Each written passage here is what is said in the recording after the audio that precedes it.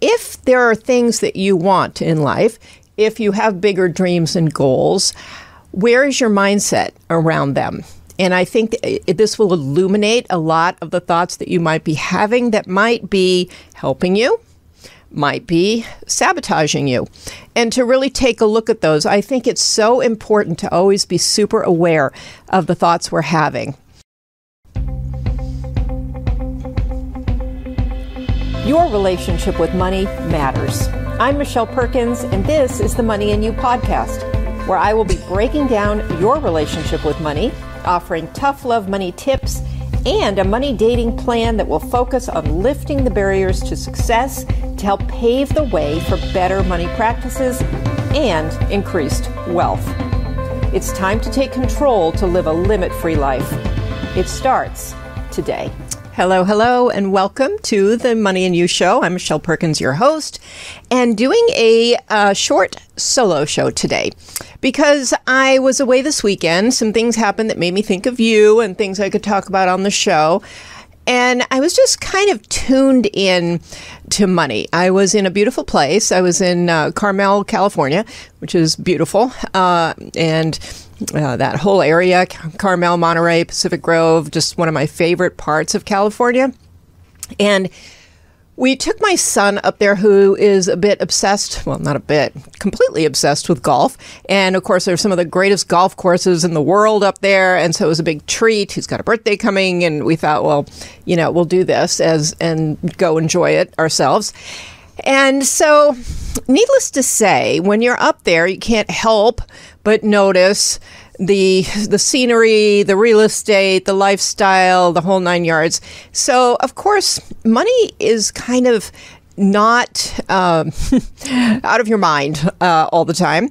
It pops in and out, and it made me think with this show, you know how we talk about your relationship with money. We talk about your money stories. We talk about, the things you say to yourself about money. And as I'm walking through and we're talking about things and we're wondering how much the houses cost and we're wondering what it would be like to live there and, how much the golf is and just a variety of things. We started, I kept thinking, wow, all kinds of thoughts come into your head as all money thoughts and sort of this narrative around money that you're thinking. So I thought, this is a great way to test yourself. If you're not quite sure what your money beliefs and thoughts are, the subconscious ones, the ones that don't always show up in your daily life because you've created a life that works, hopefully. And so you're not constantly having, kind of conflicting money thoughts. But in all honesty, you probably are having some of those because that's what we naturally do. But I thought when you put yourself in a different environment, when you are in a place where things look different. Plus you're relaxed. You're not there working and focusing on very specific things. You're just there to kind of relax and wander around and you're allowing thoughts to come into your head. Like, what money thoughts do you have in a different environment? And I really did think this is the experiment everybody should do. They should put themselves in a situation that isn't, maybe it's a little, different for them, and see what comes up in terms of money thoughts. It doesn't even have to be a very nice place. It could also be a very, a place you wouldn't want to live. And just start thinking, what is coming up for me? How do I see myself fitting into an environment that is different? And what are some of the money thoughts that are popping into my head? Is it things like, wow, I'd love to live here, but I just never could. I could never afford this. I could never, whatever it is. I'm not even going to try to give you all the thoughts, but I found it to be an interesting exercise. So as you're walking through town or you're looking at things in shop windows or whatever it is that you're doing, I honestly think it is a good idea to track the thoughts that come into your head, even write them down, because those are good things to think about, to journal on, and to just see if there are things that you want in life, if you have bigger dreams and goals, where is your mindset around them? And I think this will illuminate a lot of the thoughts that you might be having that might be helping you, might be sabotaging you. And to really take a look at those, I think it's so important to always be super aware of the thoughts we're having. Now, that said, that was like one piece of what I wanted to talk about. So I do think that's a great little exercise for a person to do. And you don't have to leave town to do it either. You can, just find different spaces to go into and just mill around and see what thoughts come into your head when you start daydreaming a little about what you might like to have in your life. As I say that, I realize that we are not attaching any dollar values to anything in what I just said.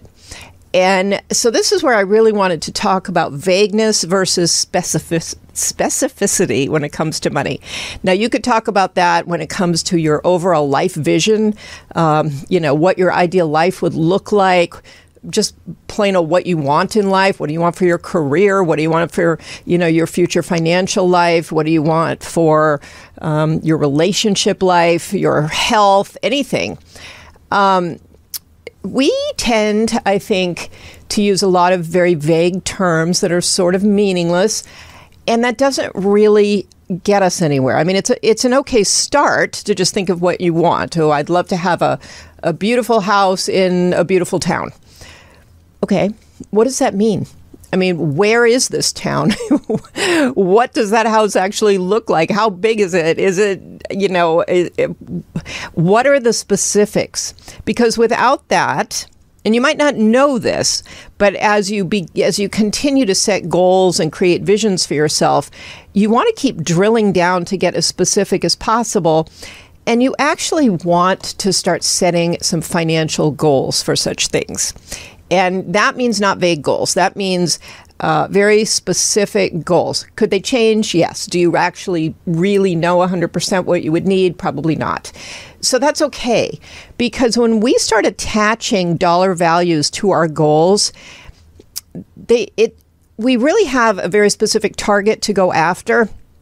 And both subconsciously and consciously, things start happening in that direction to get us closer to the specific goal. And when you start seeing that, it's very powerful. You start feeling like, wow, I can manifest things. I can decide I'm saving $10,000 in the next 6 months. And as you are focusing on what you're doing, there's your conscious mind reminding you of this and maybe helping you, reserve certain amounts every month or every week or whatever you decide. There's also your subconscious mind telling you this is the goal, this is where we're headed, this is what we're going to do with it, or, even if it's just we're going to stick it in a savings account.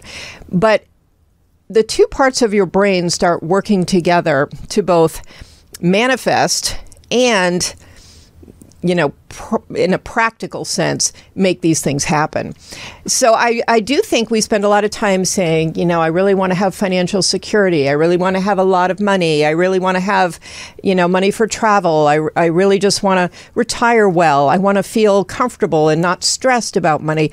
Whatever that is that we're saying, those are great goals.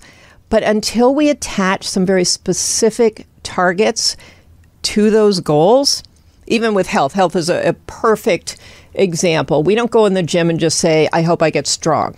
I mean, you do, actually. But then as you're going to the gym, you're making decisions about how much weight you're lifting, how long you're running on the treadmill, how much time you're going to put in, how many days a week you're going to go, what specific amount of, weight you're trying to get to, or how much weight you're trying to lose, or whatever it is.